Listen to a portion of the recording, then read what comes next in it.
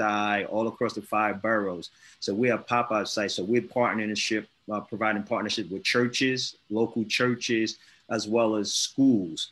So the problem we face is that the schools have been reopening, first the middle schools and now the high school. So we've had to relocate those sites, around the city. So one instance, we had a site in Harlem at A. Philip Randolph High School, which is by City College. So we just relocated that site to City College. And so I'm spearheading the Metropolitan Council of the NWC Health Chairs.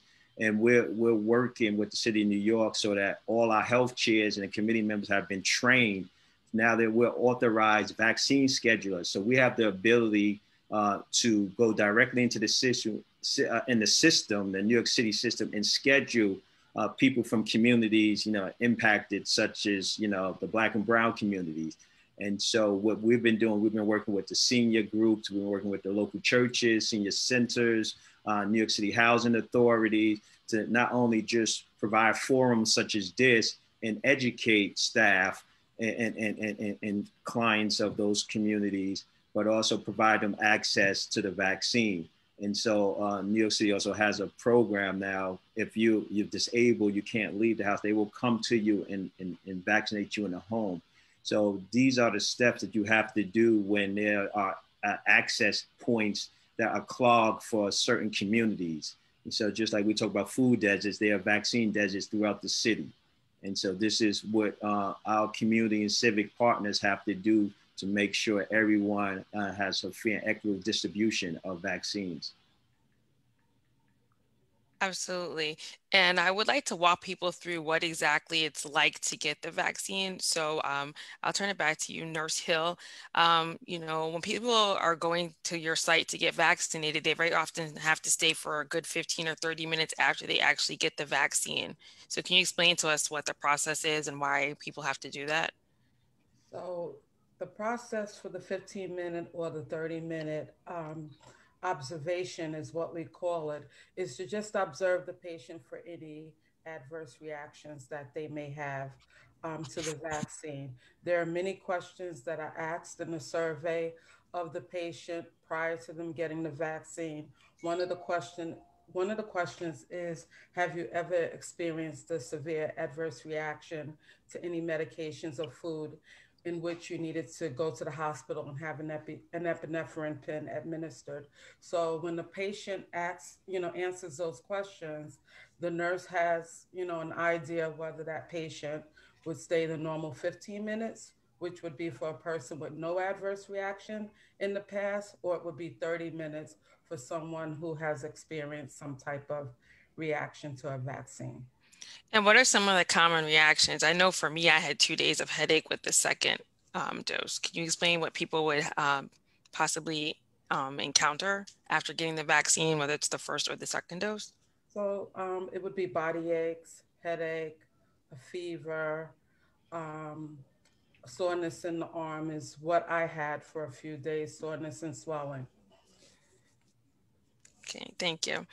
And of course, we have a lot of people still on the fence who haven't gotten the vaccine yet because there have been some rumors. So Dr. Smalls-Manti, I'm going to ask you a couple of questions and maybe you can help dispel some of the myths that have been coming out about the vaccine. So one of them is that, these that Moderna and Pfizer, which are mRNA technology, also known as messenger RNA technology, can cause alterations to people's DNA, which has made people concerned about getting either Moderna or Pfizer. So would you be able to talk about how these vaccines work and let us know, is it true? Can my DNA be altered now that I've gotten my vaccine? The simple answer is no.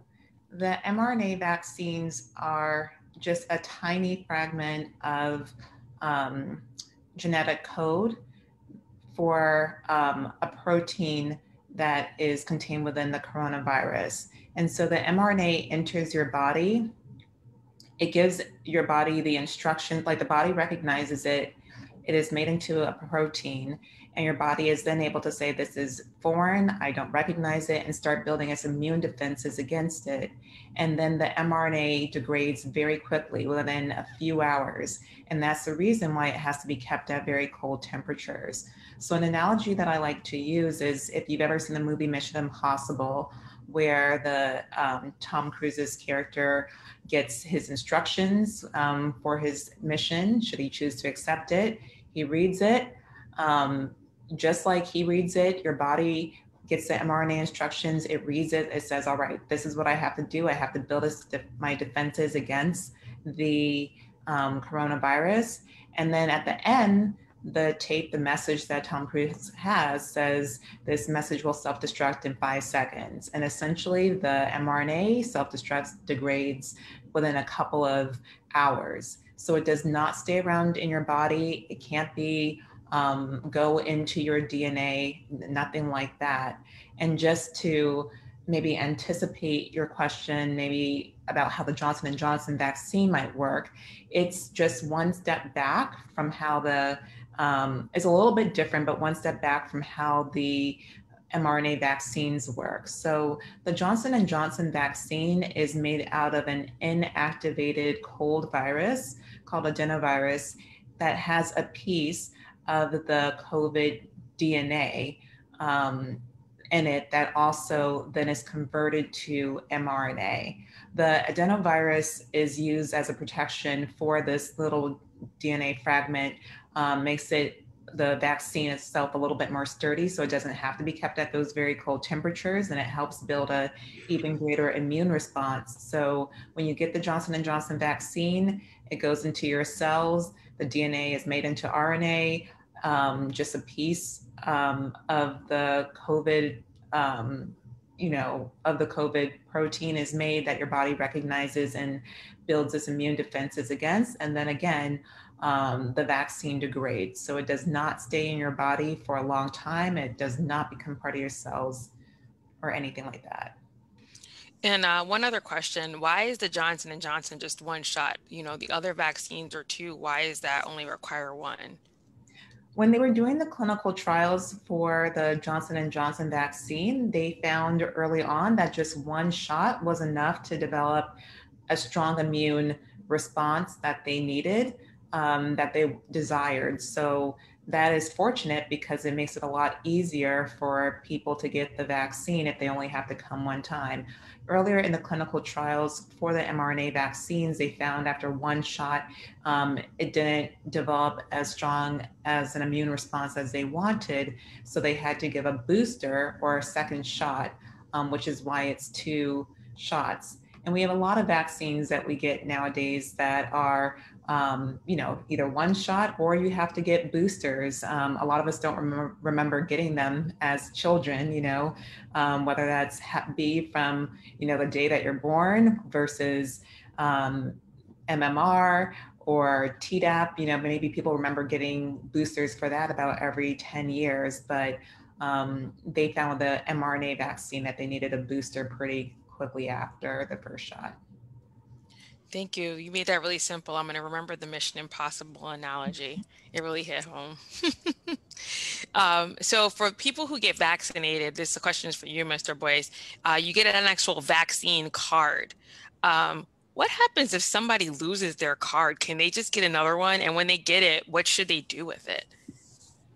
So this card that you're referencing right here, it's the CDC vaccination card. So when you go to get your first dose of the vaccine, Pfizer or Moderna, or even the J&J, you would get this card. So if you lose this card, you can get it replaced by returning to the site where you received that vaccination, and they will replace it for you free of charge and everything like that too. So that's important to know. But a secondary way that you can always retain your records, if you sign up for your electronic MyChart, your MyChart electronic digital health record.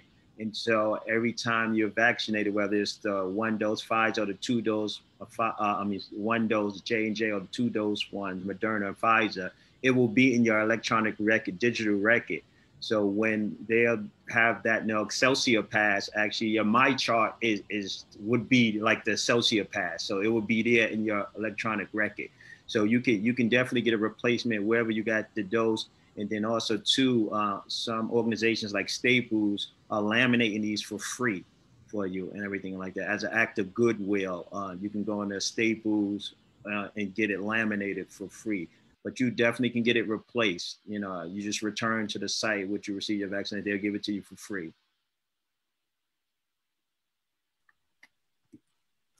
And, we mentioned this earlier that at the sites that, and I know also, I'll pose this question to you as well as Nurse Hill, that at sites we're seeing more people that don't look like us as opposed to people of color, even in neighborhoods where we reside. So if Mr. Boyce and followed by Nurse Hill can comment on what you're seeing at your vaccine sites in terms of are people of color showing up? A lot of people are saying, oh, they're not coming because of Tuskegee, et cetera, et cetera. But are people of color showing up? So Mr. Boyce, I'll pose it to you and then Nurse Hill. Right. So everything you said is correct. There's been the definite vaccine hesitancy, but the numbers are picking up polling. We started in December giving out the vaccinations and everything. And what we saw, the first couple of months, it was a 4-to-1 ratio, meaning folks from outside those particular community, African-American, Latino community that was coming to, in this case, the public health safety hospitals, the safety net hospitals, the HAC hospitals, public health to receive the vaccine. And they were first time users of services at the hospital. So they were coming as far as Chappaqua, where Hillary Clinton, Bill Clinton lives, and as well as Southampton, the financial district, Pennsylvania, New Jersey. And so we were seeing that, and we still see a significant high numbers. But in terms of our community, the African-American, Latino community, the numbers are now moving in the right direction. So that variance isn't as wide as it was initially, but all the city hospitals, as well as the pop-up sites in the city have been seeing that same variance and everything like that too. But as we continue to educate our community and more information come out, and like we do forums like we're doing today, the numbers are changing. It's getting smaller, the divide. And so even with the staff in the hospitals, they've been hesitant, but, initially we were ranked pretty low in terms of staff vaccinations, but, we're moving in the right direction now. We're trending upwards, so we're over 55% now. And so, but again, it takes education and also take credible leaders who are going out and partner with community groups and organizations such as, Tau Omega, to make a difference so that you can change minds. And what I've found too, with respect to family members, if you get the wife and to come, the husband will follow. If you get the wife and the kids, the husbands will follow, and sons. So.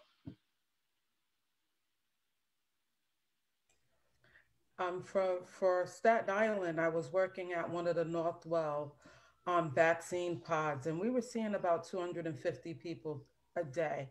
And it was just like mouth dropping that out of those 250 people a day, I was seeing maybe, if so, 5 people of color at the site a day. And I was like, what is going on here? And we even had one of our faith-based leaders who's on my team, his church had a pod.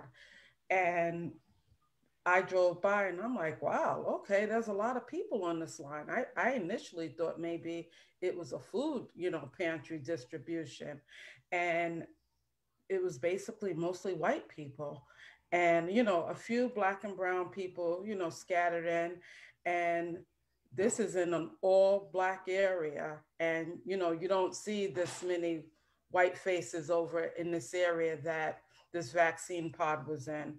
And as people stood online and the black and brown people started realizing it was a vaccine site, they immediately got off the line because they thought maybe it was a food pantry as well. But this Tuesday, we had a vaccine pod at another pop up at another church, and this was the second dose. And you see the difference. Like Dominic says, you see the difference in the numbers. I'm at Empire Outlets, which is down by the ferry, and it is city-run site, but Northwell staff is there. and you see a lot of Black and brown people coming in. But you know what? We've been doing a lot of educating out here, just boots to the ground, talking to people, telling them the importance of getting the vaccine. And I think that this has been a major factor in the big turnaround, why you're seeing so many more Black and brown people come out. And a lot of, Black and brown folk wanted to just wait it out and see what was going to happen to, they wanted to wait a few months to make sure people, weren't going to start dropping dead or anything like that, have really adverse reactions. So I think once you, like Dominic said, once you can start encouraging your families, educating them, and they start getting the vaccine and then they're talking to their friends, that makes the whole big difference. But you know what? We just have to keep doing what you ladies have been doing, because this is awesome, because this is how we affect the change, by educating and engaging this community. Yeah, another issue in our communities, and I've actually spoken to some of my Asian and brothers and sisters who've said the same thing, is status. So people who are undocumented are scared to come in and get vaccinated due to the fact that there are reports of you have to bring ID. If you don't bring ID, we won't give you a vaccine. So would you be able to shed light on this? First, Nurse Hill, and then I'll turn it to you, Mr. Boyce, about for people who are undocumented, is it true that they shouldn't come to get vaccinated because ICE will be called? And do they have to bring an ID if they were coming to a Northwell pod or a health and hospitals pod? I mean, definitely we want to see that group of people. And there is an agency out on Staten Island called El Centro, and they've been partnering with another agency, Project Hospitality, and they've been registering people at their site to come to get the vaccine. So this week with those second doses, it was a large amount of Latino people coming, and you don't have to have the New York State ID. You can have that New York City ID to get the vaccine as well. So, I don't want people to be hindered by worrying about ICE. This, is a pandemic, and we need everyone vaccinated to get some kind of herd immunity. So I, would hope people would not let that dismay them from coming out. Listen to the facts, go on 311, because that is where you're going to get information. Don't listen to your friends and social media. You have to go to reputable sources so that you know exactly what you will need when you get to a vaccine pod. And I would agree with what she said.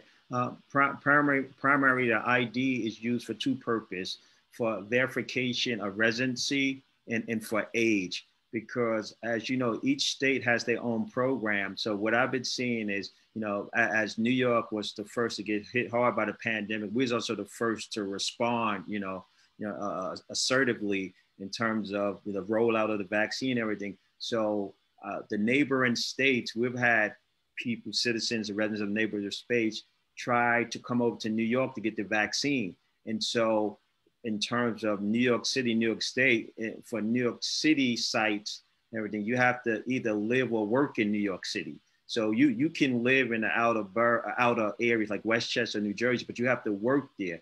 But again, so the ID is primary for verification that you're a resident of New York City and New York State and everything. You don't have to have a New York State license or anything like that. You can have the New York City ID card, which I have, everything like that. You can also have an employee ID card and everything like that. But it's basically the verification, because I can tell you that there is fraud in the system, and I see it on a daily basis in terms of people trying to pretty much skip the line in terms of meeting the categories when they don't meet.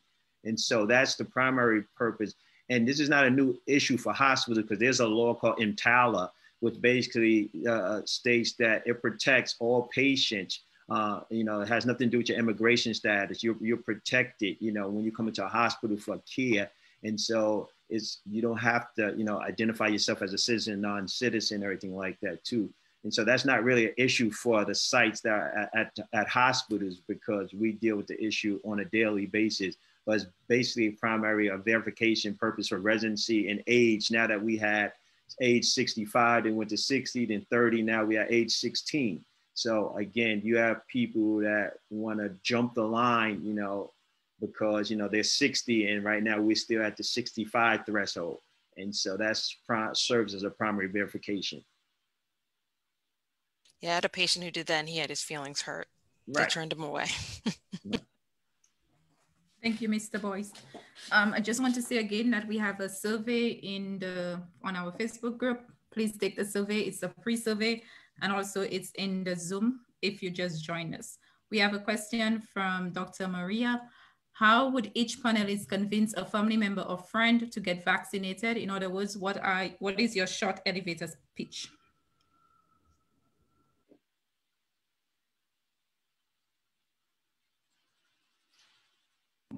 Any panelist can go first.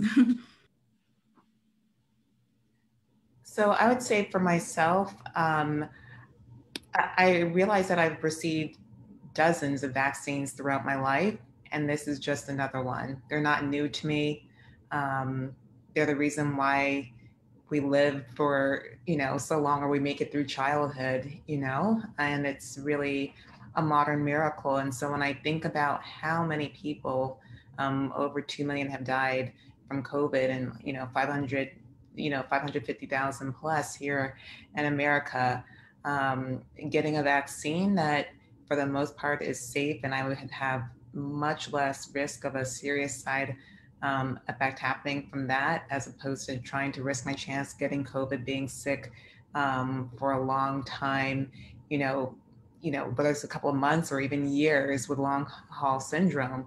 I just see it as I'd rather take my chances with the vaccine because I know COVID is bad.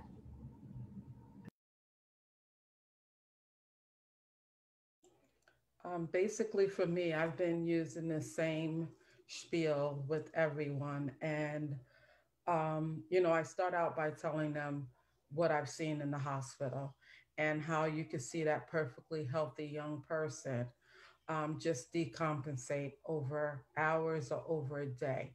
And it just breaks you apart. It just breaks you down. And it's like, you can't believe that this has happened to this person. And we have to put, everybody said, oh, Tuskegee, oh, this, I don't trust the government. And I've told people flat out, fine, you don't want to trust the politicians?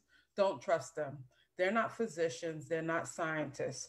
These are the people that you have to trust. These are the people that have dedicated their lives going to school, educating themselves, and working hard to create this vaccine so that, we could put a dent in this pandemic. And, that's been my spiel to everybody. You would never pick up a gun, right? A loaded gun, and point it to your head and pull the trigger and play Russian roulette. So basically that's what you're doing when you don't get the COVID vaccine.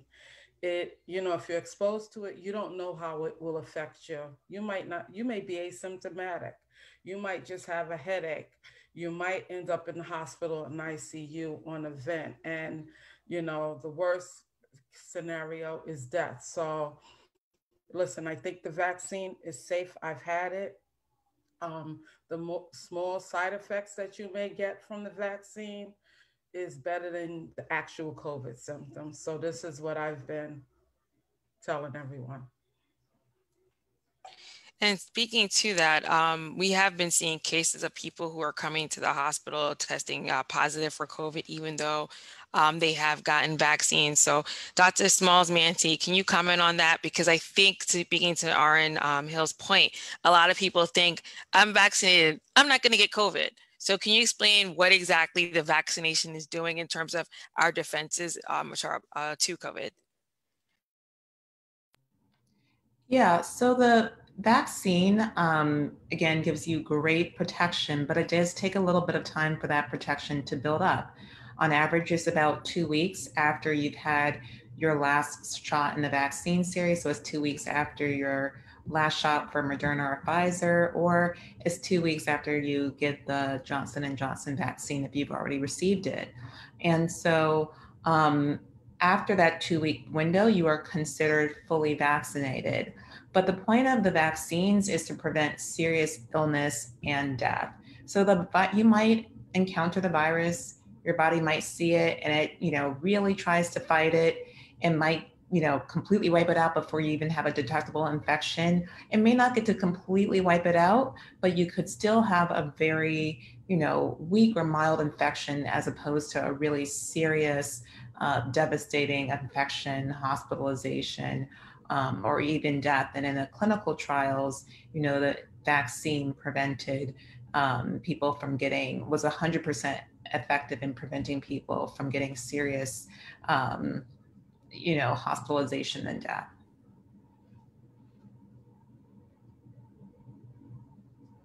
I have a follow-up question for you. There are several variants that are here in the New York City area and unfortunately spreading in other parts of the country and the world. There's the UK variant, the Brazilian variant, the South African variant. So even though we have these increasing numbers based on what Mr. Boyce and RN Hill are saying about, we're doing better with the vaccinations, why are their cases going up? Lately, there's been a spike, especially here in New York City, Michigan. Why are the cases going up if more people are getting vaccinated?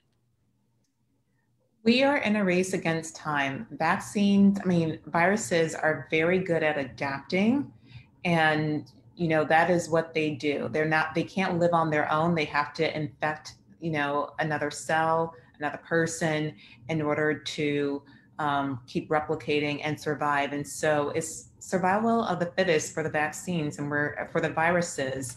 And we are seeing more fit viruses develop. And so what we know is that the UK variant, the ones from South Africa, they are able to spread a little bit more easily. And it's not conclusive, but there are some data suggesting that some of the variants, like the UK variant, might be more deadly. And so even though we're vaccinating, we're just not at the rate where we can outstrip the rate of the virus yet, because there are still so many people that have infections. And so we're really in a race against time. And that's why it's important that even though so many people are vaccinated, we still continue to take effective measures. Right now, even if the Johnson & Johnson vaccine remains on pause, the White House is estimating that we would have enough vaccines for all adults by the end of May.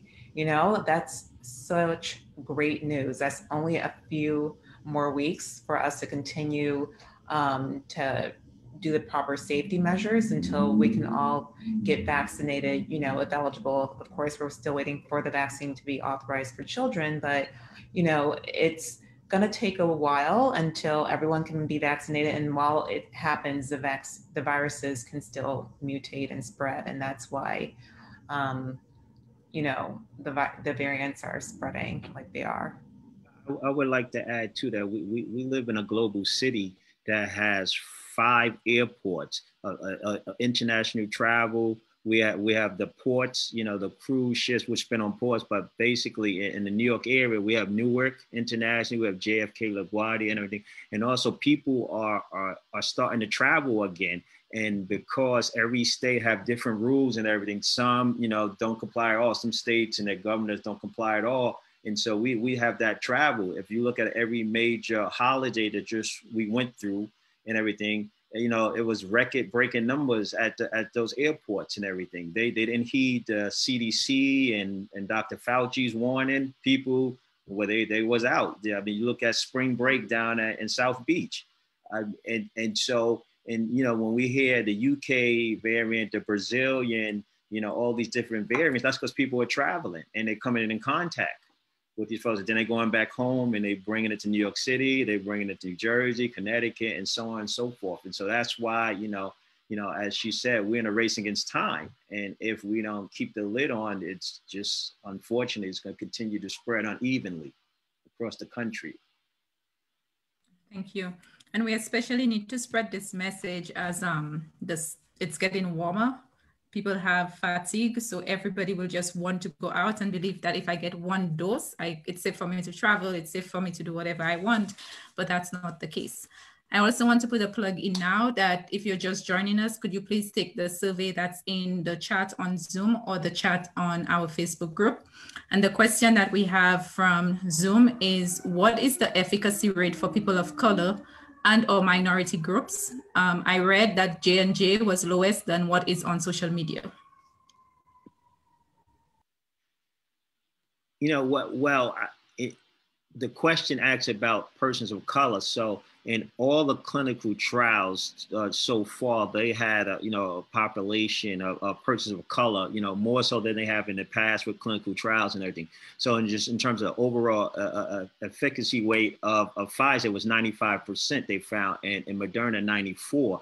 And then when you move to J&J, it varies. I've seen it somewhere from in the 60s to the high 70s. And so, that's including everybody. I don't know if they looked at it as a subcategory with just minorities. And if anybody knows that information, they can add in.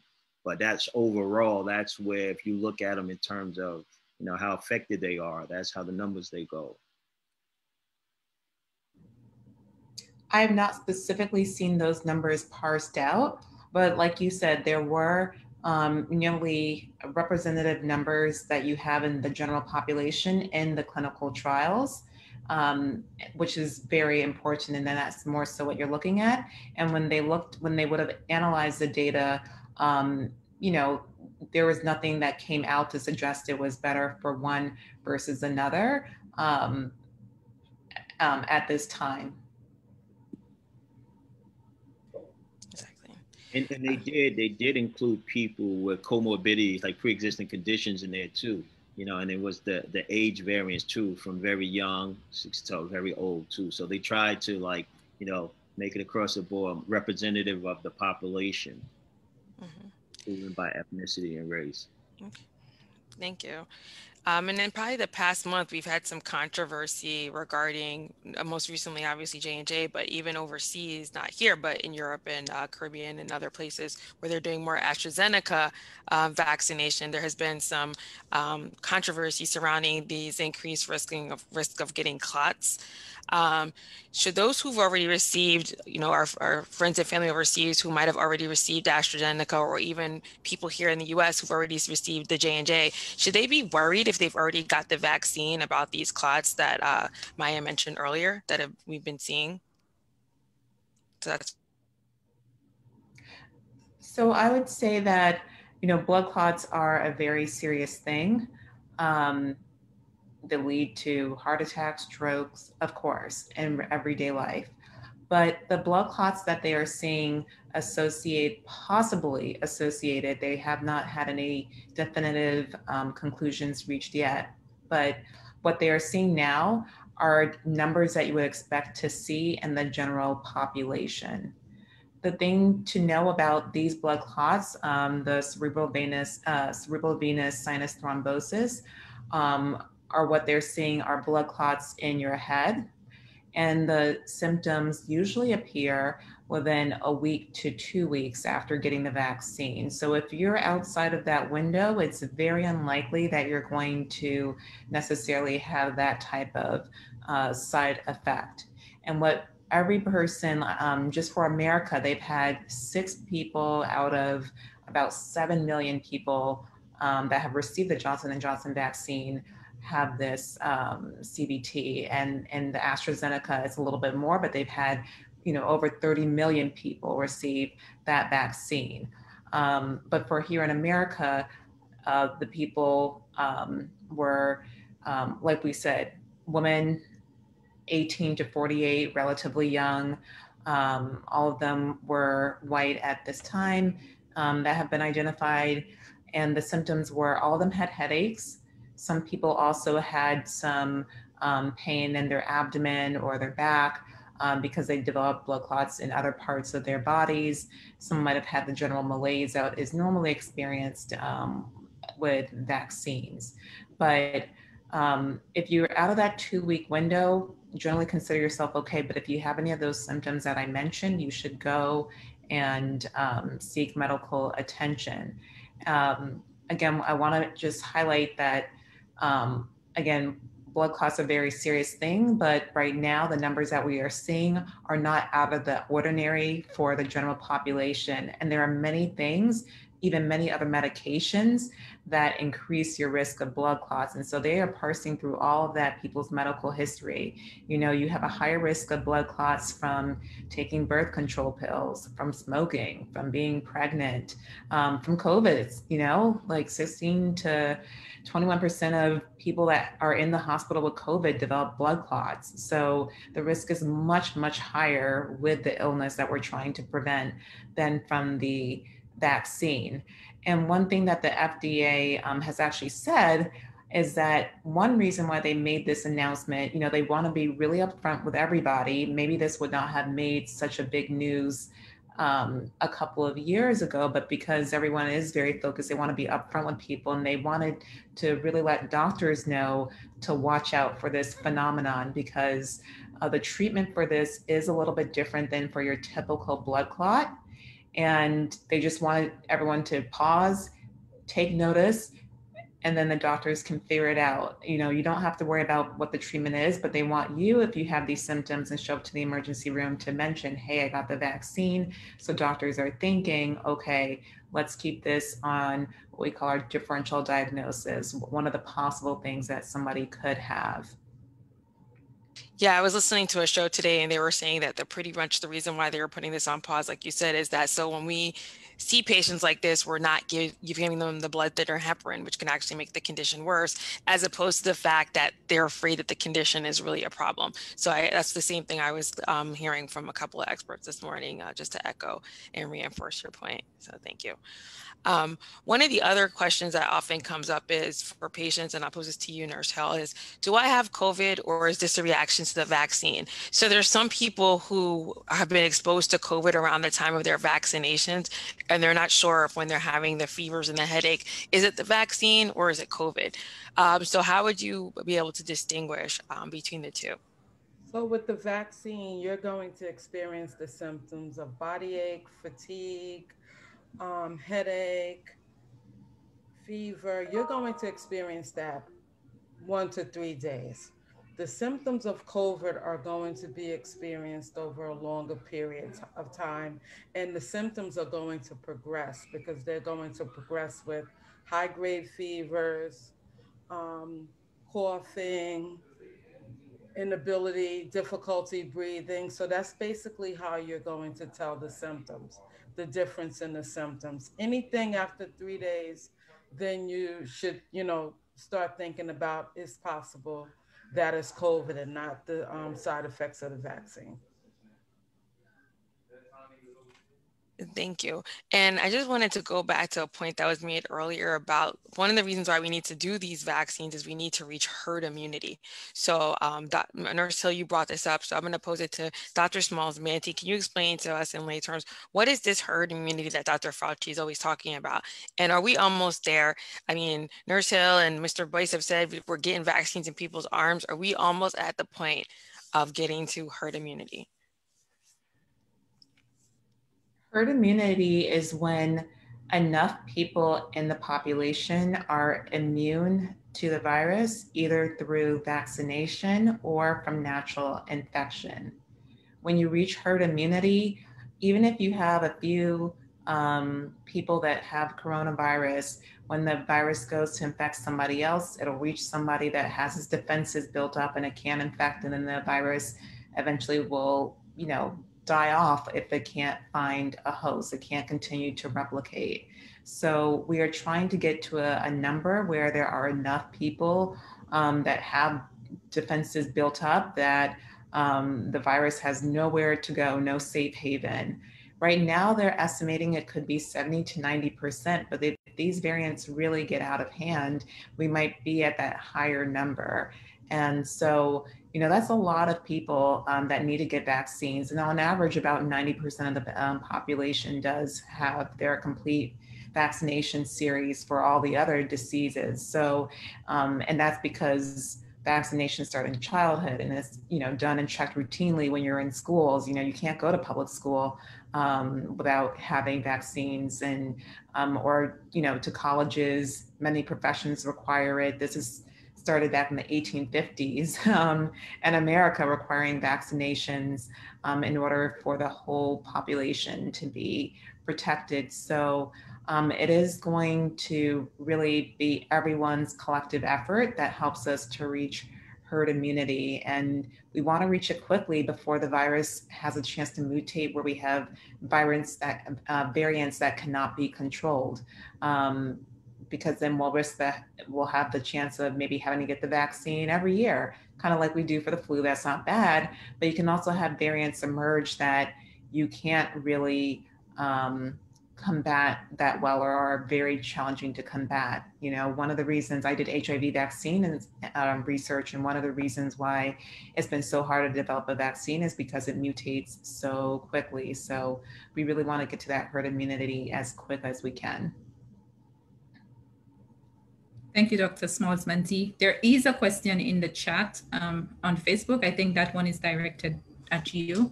So the individual said, hello, I received both Moderna vaccines and experienced severe reactions, including hair loss, bald spots. Should I anticipate a similar reaction to the booster shot when it is released?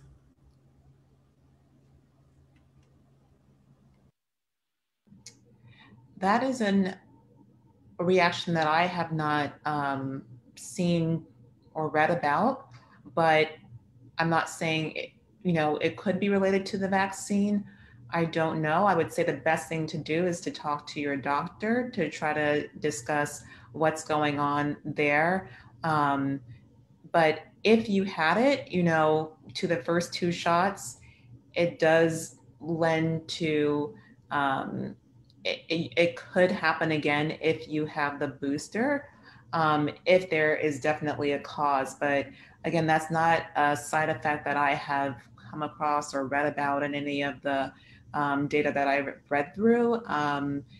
And, if that is something that you are experiencing, though, you should report it to your doctor and to the CDC. And you can do this on your own with going to the vaccine adverse reaction site and putting that in, because that helps all the researchers to know to look out for these symptoms. But I would definitely speak with your doctor about that.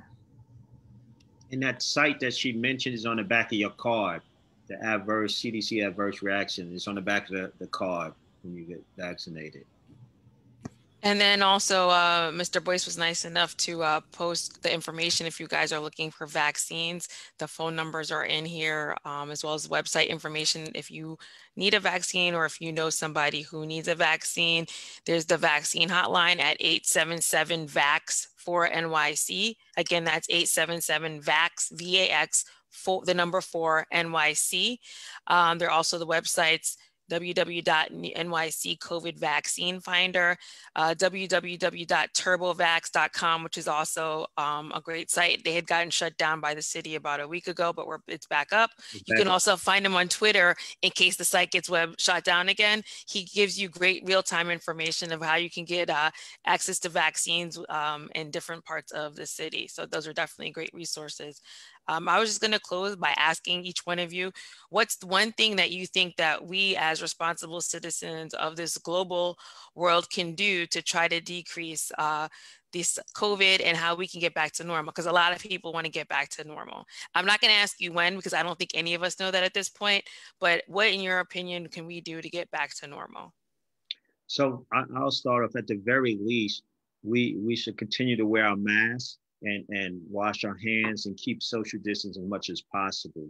I mean, I've seen the very worst of it, in last spring, where, I saw over 300 people die, in a community hospital, and then the hospital was almost 100% COVID patients. And the fact that I had to, live in a hotel for more than a month, and I couldn't see my family and everything like that too.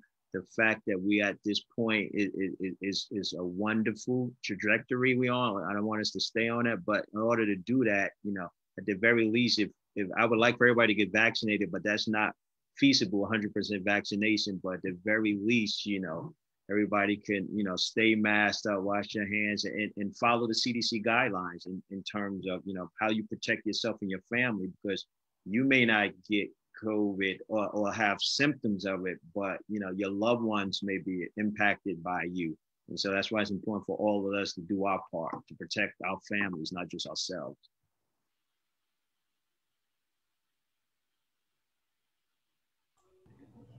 I have the same sentiments as Dominic, and I definitely wearing the mask, wiping down the high usage areas. I even still wipe down my groceries when I bring them into the house.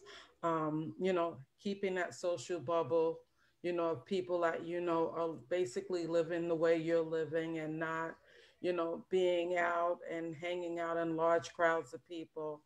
It's important for us to see family and be with them, but we still have to remain safe. And I think, another thing that's really important for us healthcare professionals to do is just be out there in the community and educating and engaging people. I think building trust within our Black and Brown community is huge, and that's key to a lot of issues, healthcare issues, these issues with COVID.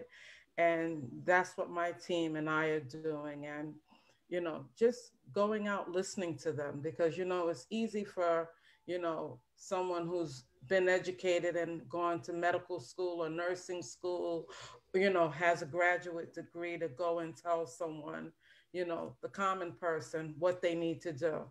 We need to go and listen to them and listen to what their concerns are, what the issues they feel are within the medical community. And I think that's how we will make a change and how we'll get more people vaccinated, just engaging and listening with them.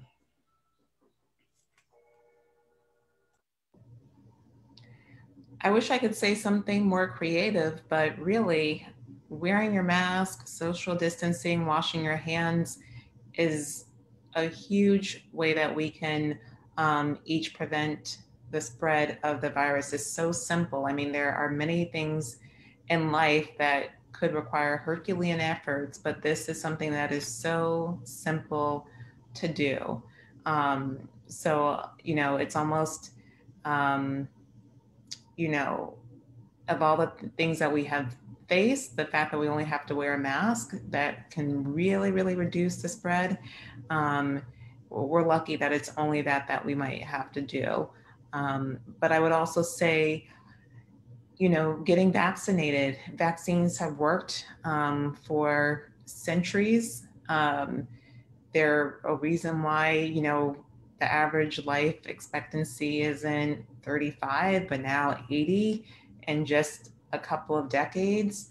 And along with other advances in modern medicine, but really due to infection control measures. So I would really, just consider what's the worst thing that can happen to me if I get COVID, what's the worst thing and the likelihood of that worst thing happening if I get the vaccine. And when you think about it, I'm more scared of getting COVID and those long-term consequences. So that's one reason why, for myself, I would get the vaccine, but I also more so want to protect others. Like, I would feel devastated if unknowingly someone became very ill because of my actions. Thank you very much. This was such a lovely panel. We have now come to the end. I will share my screen just to take us to the end of the session.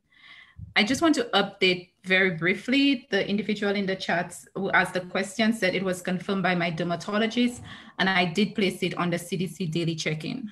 So before we end, I also want to put a plug for the COVID-19 for our post survey. Please, if you get the chance, take the post survey. You could also just take a picture of the QR code and you'll go directly to this survey. So we could end by saying that the COVID vaccine is very safe. You should have the conversation with your PCP as to whether or not you want to take the vaccine, but the COVID-19 vaccine is very, very safe. We're seeing that despite at the start of the pandemic and the vaccine rollout, that there was some hesitancy and lack of access. But now that we're seeing in our communities, our Black and Brown communities, that there is actually positive move in the right direction, that more of our people are getting vaccinated. It doesn't matter if you are undocumented. It doesn't matter if you have if you're an immigrant, you should be able to get vaccinated. Your status will not be reported to ICE. We had our previous conversation about 2 weeks ago was on immigration and COVID-19. So please feel free to check this out. We are seeing now that there are reported blood clots, but this is normal in the population. As much as blood clots is a very serious case, it is normal in the population, but we have to report it because it is the safe thing to do. It is the best thing to do so that doctors are aware that, hey, this is going on and they could look after it. It is better for you to have, take the vaccine instead of thinking of worst case scenario and having long haul consequences. The cases are going up because we're seeing various variants coming quickly, and we're not vaccinated as quickly as we'd like. So if you'd like that hot girl summer or that hot boy summer, please feel free to vaccinate. And even though you are vaccinated, please continue to wear your mask, social distance, keep that social bubble, and that is with individuals who are similar to you, who are just as safe as you. Continue doing that. And one of the ways that we could continue educating people or continue having our Black and Brown people at the forefront of taking care of their health or being aware of what's going on is if we have conversations like this. So we have to keep educating and engaging our people. And like Dr. Smalls said that, like Dr. Smalls Monty said, that there's no creative answer to any of this. It is just simply to get vaccinated. And if you need to get vaccinated, you could visit reputable sites like www.onenyc.gov, or you could visit our own northwell.edu to schedule a vaccine at one of our, I believe it's 23 to 26 facilities that we have around New York City. Our next show will be on May 6th, and it will be about Stop Asian Hate. We're seeing now everything that's going on with our Asian brothers and sisters. Please join us as we decide how the Black and Brown communities, as well as the Asian community, part of the Brown community, can come together and stop all this violence. We're all minorities together. We all go through the struggles together, and we also always have to help one another and be there for one another. Please continue to be safe, continue to wear your mask, and continue to social distance, and we will see you on May 6th. Good night. Continue to be safe. Thank you, everyone. Good night. Thank you.